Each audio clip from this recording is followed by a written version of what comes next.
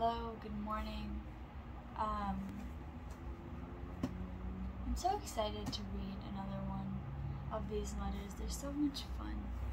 Today we have Lucas. He decided to hide away in the couch and listen as well. So let's see what letter we read today. I feel exactly like the people in this picture every time I read a letter in this book. Just like whoosh. Okay, let's see.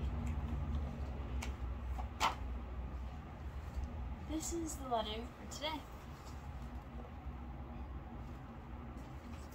It is by Maud Newton.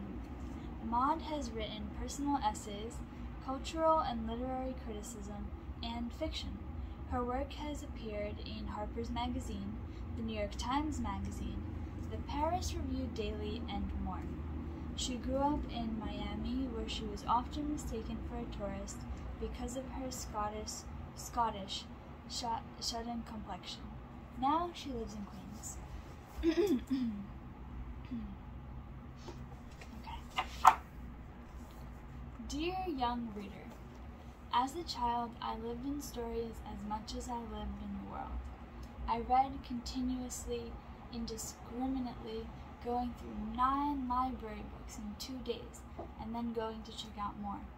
My mother bought stacks of novels at garage sales and thrift stores to feed my habit.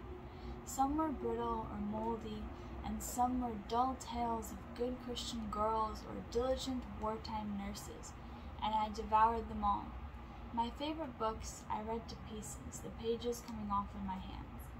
Now that I'm older, that feeling of sinking into a book is rarer, it's harder, because I've read so much, to find something that feels alive and new. And the more elusive that experience becomes, the more I long for it.